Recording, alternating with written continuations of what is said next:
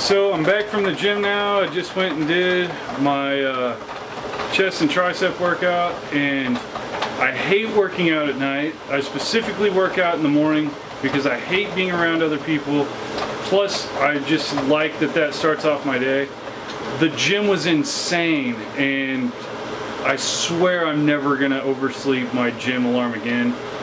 That's a total and complete lie, but right now I just pray to God that I never do that again. So I'm home where my wife has already started the food. So there she's got some mushrooms and onions going for the sauce, and there you can see that she is doing the zucchini noodles and squash noodles, and there's the trash from my Beyond Burgers. Like I said, I'm gonna see what happens whenever I mix stuff in with that. Try and season it like an Italian seasoning kind of thing. We'll see how that goes. I'll let you guys know and let you see what it looks like. But I better clean up and get started on that, because this stuff really doesn't take that long to cook. So I'm already behind. So here's the meatballs that I made with the Beyond Burger. So basically all I did was I took the patty and put it in a bowl and put some different stuff in it, like basically garlic and basil and some other stuff. I don't remember what all I put in it now, but I just put like a handful of things in it and then mixed it up and threw it in here, like black pepper and basil and oregano and stuff. So they balled up fairly well. You know, there they are cooking, so we'll see how these turn out. They're searing decently.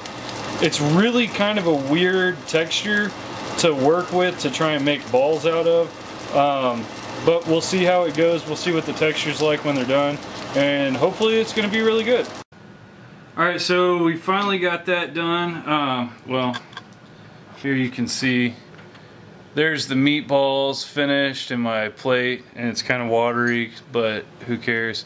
And obviously I use tons of nooch, because if you're vegan, you know nooch is life, and there's no statement truer than that.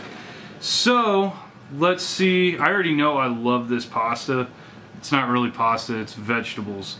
I already know I like this spaghetti, but let's see what these meatballs are like.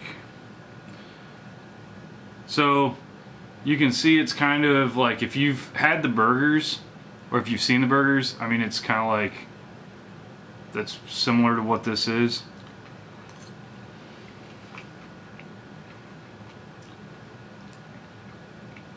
And that actually works really well. I was kind of worried about it because it's a weird texture to like season and try and smash together, because it doesn't really like cling. But that's actually super delicious. It's expensive meatballs, but it's vegan meatballs that are really good. I used one whole patty. For me, the patties that I got were, I think, $5.99 or $6.99. One of those two. So $6 or $7 for the 2-pack, which is all they have. Hopefully, as time goes on and they refine this a little bit more, they'll have like just a ground product. You know, kind of like you would get at the store for beef, but obviously not beef, because that could come in handy for different things. Like I'm thinking about the holidays coming up, you know, and different things that you could do. If you had a bunch of this, you might actually be able to pull off a pretty delicious and fairly realistic meatloaf. But this actually works really well for the meatballs. Until they get wet, as I'm finding out right now, and then they get a little soggy, and then they start to fall apart. So eat fast, but they're delicious. So, and all I did was seriously like basil, oregano, garlic, and black pepper, I think is really all that I did to put in them. So I'm gonna shut up and eat my food now. But let me know what you guys think about this video. Let me know what you think about other videos. If the sound is an issue, I'm going to go ahead and upload this, so hopefully the sound isn't terrible. If you have a recommendation, I have a Canon DSLR. That's what I'm shooting on right now. I just got it. I'm learning about it. I'm wanting to do more with this channel. That's one of the reasons that I got this. Plus I have a business opportunity that this is going to come in handy for. And hopefully that'll come to fruition. And you guys will get to hear more about it through these videos. But if the sound quality is an issue and you guys have a recommendation for things that I can do, tricks or good products like good mics that I can use, then help me out, because literally right now whatever you're hearing is what the camera's picking up, so hopefully it's decent quality. I haven't listened to it on a computer yet. I've just heard it from the playback from the camera, and I mean, it's a speaker that's that big, so how good can it be, right? So hopefully it's actually better than what I think it's going to be. But if you have other ideas for videos that I should do, let me know. I've had a couple people talk to me about like a challenge, like the 10,000 calorie challenge kind of thing, like a vegan pizza 10,000 calorie challenge.